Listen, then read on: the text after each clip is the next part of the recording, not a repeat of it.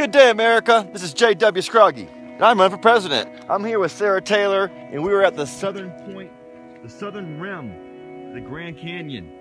We're taking a couple days off the campaign and kicking back here at the Grand Canyon, getting right with nature. And we just left our Hopi brothers, and what a time we had together, and so much we learned from our Hopi friends is how we treat nature, that we're a product of nature. Nature's not a product of us, America. We have to learn where we fit in the whole program, because the way we live, our lifestyle is not going to sustain this. This is bigger, this is grander than us.